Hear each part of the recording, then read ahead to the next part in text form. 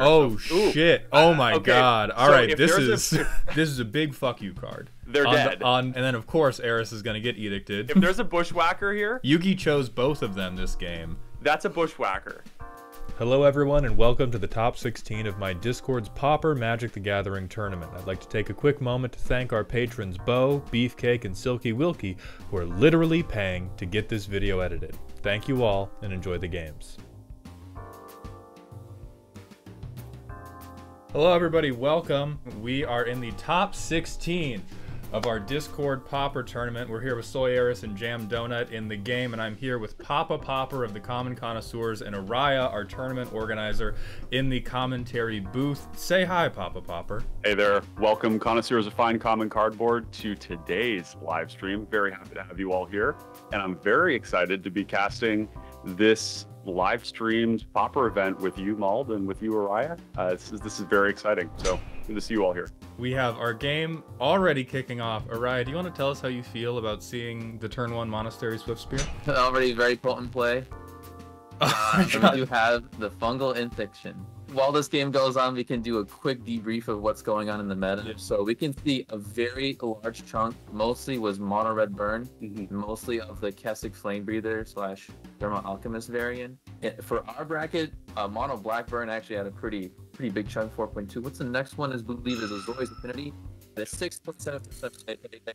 All right, guys, we already have another technical difficulty. Everyone's saying your mics are coming through crackly for some reason. So give me 1 second. I'm going to change the source you guys are coming through on, and then we'll try it again. We can keep talking, Okay. and they can let us know if it improves. Yeah. Okay. Everybody says that's so much better now. We're good to continue Great. talking. Let's continue breaking down the metagame. Yeah. It was what? Koldotha Burn is bitch Mono made. just a regular Not red good. burn. We have basically like different varieties of mono red. Some of them are built around your zoo strategies with lots of creatures, with your Voldaran Epicures and your Koldotha Rebirth and your artifact synergies, Galvanic Blast.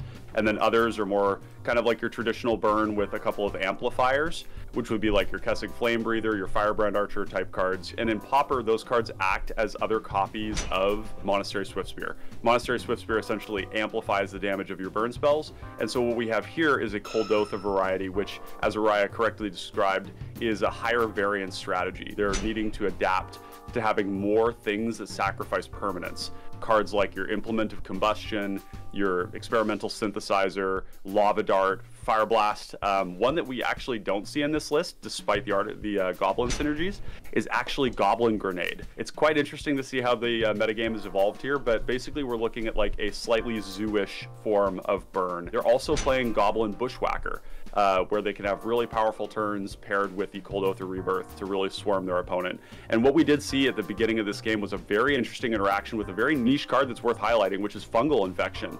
Turn 1 Fungal Infection on the Monastery Swiftspear was able to decrease its power and toughness to a 0/1 and then block it as a 1/1.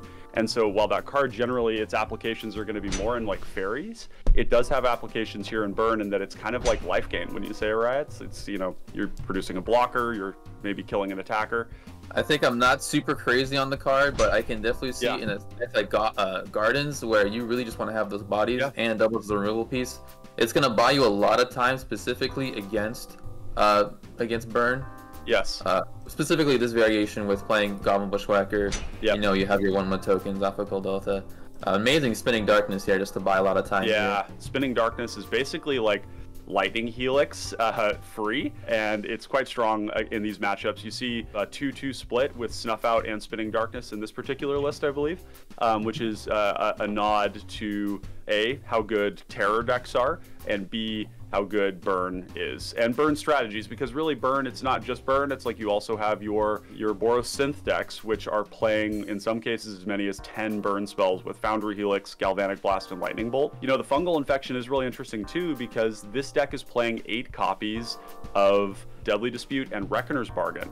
So having another body that you can leverage to that alongside your Colony Gardens and your Guildsworn Prowlers is one commonly played one, is definitely advantageous. So the 2 copies of it seems disciplined, but I think you're right in that that card is going to be dead in a lot of matchups too. It's a nod to things that they're concerned about. It tells us that they're concerned about dying. They really want to have early answers on one. Other versions of this deck that play more swamps would actually be on Defile, which is a card I would prefer in that slot. There's another player who's also in this tournament who is less onto artifact synergies and more onto just having, because this player has Vault of Whisper instead of in the slots of swamps. So with only 8 swamps in the deck and maybe like 1 duel, they just don't really have enough to make Defile consistent. Eris is digging semi-greedily for, I think, Goblin Blast Runner, and as soon as they get that, it's going to get really fucking bad. Their 3 Synthesizer Rips now have hit 2 lands, and then one of the kicker got, like, it's hit only things they super didn't want it to hit. Pretty bummer position for Osiris right now. They're deep into turn 5 here, right? Is that where we're at? Turn 5, and they haven't. Turn 5 lands. Oh shit! The best artifact in Pauper, Implement of Combustion. I believe in our notes session, you looked at this and you said, "What the frick?" Yeah. So, Araya, maybe you can tell me a little bit about this. Implement of Combustion clearly is a nod to the Goblin Blast Runner, which is essentially like Delver of Secrets in red. And Implement seems to be like a nod towards, I want to draw cards, I want to have something to sacrifice, and I need it to do damage because of the philosophy of fire. Is that sort of capture why people are running that? Because otherwise it seems pretty mid. Implement of Combustion was run before the Blast Runner was in the deck. It's basically just a way for the deck to have something to sacrifice to feed the Cold Delta Rebirth, because in that variation of the deck, I mean, that's what the deck's named after, so it's the best card in that deck. Just putting 3 power on the board, that can get bigger with your Bushwhackers is just super big. An amazing snuff out. Not something you want to see, but I love that Eris has accepted, I'm just going to beat you to death with 2/2s. They've given up on burn. They're like, give me my samurais, I'm going to fucking stab you. And this is going to be like very much predicated on Jam Donut finding a Reckoner's Bargain. They're also digging for, if they find their hunters, they can just lay one down, and then they probably just raw outvalue them. There it is. You said it, they had it. 3 cards, right? It's a huge spike in card advantage. I would be really cagey about deploying an Avenging Hunter right now, because Fire Blast is going to feel very free. If you resolve the Avenging Hunter, they Fire Blast it, they hit you, they gain the initiative, you are going to lose that game. These are like Monarch and Initiative cards, can only be played when the board is clear. 7 cards in hand, like, it's a lot. They really need to be like sweeping the board, resolving an Avenging Hunter or a Thorn of the Black Rose, and hoping that they don't get punished by like Fire Blast and Monastery Swiftspear or something of that ilk, because you cannot give the burn player the initiative or the Monarch. Exactly. They just use a Galvanic Blast, because you talked about Fireball being able to clear one of those hunters. Galvanic Blast could also have done it because they have Great Furnaces. They had a Blood Token, which they just dropped. Shapeed has asked which deck has more sideboard options for this particular matchup, and we did talk about this. I think you had some pretty funny opinions about who you thought was coming out on top in the sideboard war. So one of the things we notice is the burn player has 2 slots allocated towards Flaring Pain, which is kind of an interesting deal. Like, Flaring Pain is a card that really belongs in a bit of a previous meta. There's not a whole lot of Prismatic Strands running around, so it's Smash the Smithereens potentially, and maybe Relic, but other than that, I really don't see a ton to bring in. Arya, what do you think about in terms of Red's options here? For mono red, I don't think they have a lot of options against the Colony Garden, mainly because they are not running. There's not a lot of anti-life gain in this format, unfortunately, for mono red. There is none. Not until we get Skullcrack. Their sideboard is mostly against the 2 better decks, not concluding it, which is Artifacts in the form of Affinity and Mono Blue Delver. I feel very worried for Eris, because Jam now has Chainer's Edict in the graveyard. Oh, and there's the Blast Runner. But I think Jam is also 1 mana away from being able to flashback that Edict. Oh, and they immediately cast out the Blast Runner anyway. So this is like, they still have 4 cards in hand. They're still sitting on a 1, 2, 3, 4 fuck you punch. But Jam's Garden stack is now, I think, they have a lot of stuff set up. If they get 1 more Reckoner's Bargain, it's another 3 cards. And they're going to start really outpacing, not to the level of something like Jeskai Ephemerate, which is going to dig through their entire deck in a 15-minute game. Unless those 4 cards are 4 bolts and Eris is just being silly.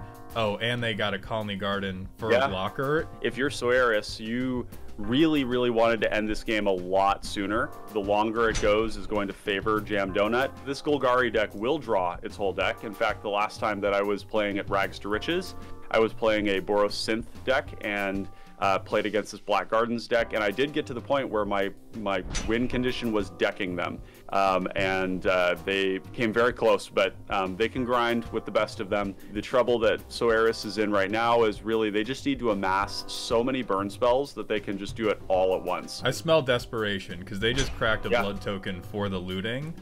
And those blood tokens are important for Metalcraft. You know, it's desperation. But having so many lands, I think that this is a game that they needed to win game 1 because their game 2 and potentially game 3 in this case are going to be hard. Their lack of sideboard options is really telling. And Jam, I don't know if we want to reel the individual cards, but Jam's sideboard is built. They have a deep fear of burn within their heart. And so if they don't even lose the pre-board game and they've just taken the initiative. Soeris is at 20 life.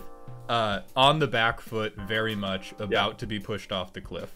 This is game over for sure. Sorry, we have one person who's asking about the winner of the tournament. So for anybody that doesn't know, the prize pool for this tournament is $700. The winner right now is getting in the neighborhood of $300 for winning this tournament. We're coming into the end of game 1 here with a burn deck against a Golgari initiative deck called Gardens.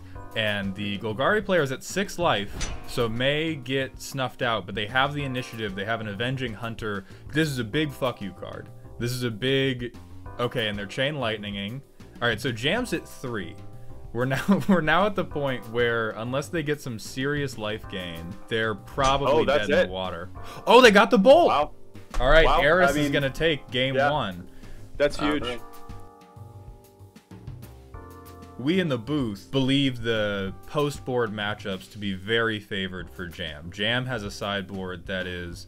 let's talk a little bit about the sideboard. Let's talk about Campfire. Let's talk for a minute about the card Campfire. So we've got a 1-mana artifact that you can pay 1 colorless to tap and gain 2 life repeatedly. It has a secondary ability where you can pay 2 to exile it, put all commanders you own from your command zone from your graveyard into your hand, then shuffle your graveyard into your library. So the main reason we're playing it is because we can gain life repeatedly, as well as use this for sacrifice fodder to Deadly Dispute or to Reckoner's Bargain to either gain more life or just draw more cards. There are a full 4 copies of Campfire. This person brought violence this morning. Burn in the sideboard. Eris has a sideboard meant for a couple different matchups. Jam has a sideboard that says if you're playing red, I want to see you squirm. Now, because it's best of 3, red always has a puncher's chance. When they're done with boarding, Jam is probably going to be in a much stronger position than they were at the beginning of game 1.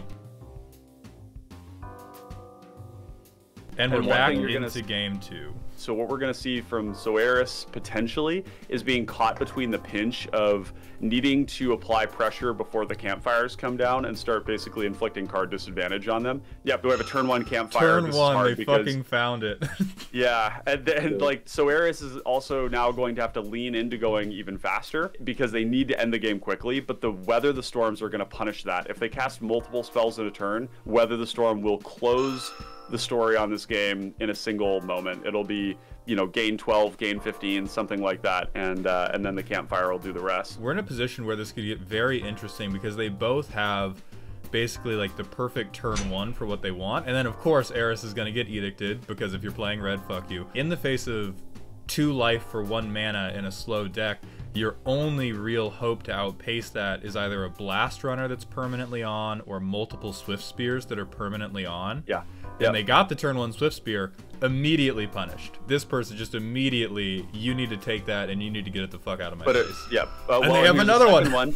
So Eris here has, you know, was lucky to get a hand that had 2 of these. Maybe one was off the top. They're doing what they need to do. The question is it going to be soon enough? Is it going to be fast and hard enough? It needs to be rock hard for them to push through. Jam Donut is going to get like 3 of these campfires in play. All right, we just have to be very clear about that. Like that last game, they were down to 30 cards in deck. Multiple campfires are going to be very hard to beat, especially with the mana advantage they get. We've got a Voldaren Epicure producing a blood token. They don't have Metalcraft online. They're ways away from Metalcraft. The blood token may give them fodder for a Coldotha Rebirth, something of that nature. We have a plant token with a Colony Garden. That's a heartbreaking blocker.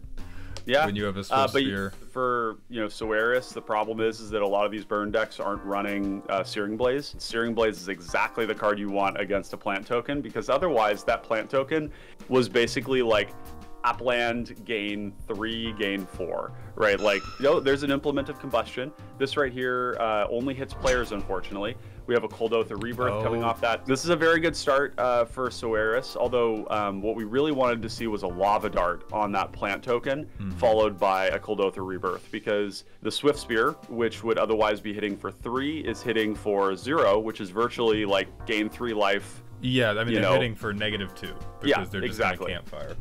Yep, exactly. So this is really demonstrating the power of this. Wow. Okay, we've got Reckoner's Bargain. God, that's even worse. Reckonered the plant token. These people both got the nuts. Jam got their postboard nuts, and for Eris, this is probably like 2 Swift Spears, Coldotha Rebirth, and a thing to sack to it. Yugi chose both of them this game. And we actually see a Golgari Rot Farm coming down to pick up that Colony Garden. It is not good for them. I think these campfires are really good, aren't they? Yeah, I mean, these campfires are fucking crazy. Like really gross. Have you played Dark Souls? Campfires are fucking broken, my man. I have not played Dark Souls. I'm a dirty heathen. I never really had a PlayStation, so I was an Xbox guy. I was like your MLG, Halo. Oh, and they got Halo and Gears of War player. Oh shit! Oh my god! All right, this is. If there's a bushwhacker here, that's a bushwhacker. This is almost lethal. 13, 14, 15, 16, 17, 18, 19. That's lethal. After we talked all this shit about Jam's postboard, did Eris just get them? Dude, Jam might just be bodied by this.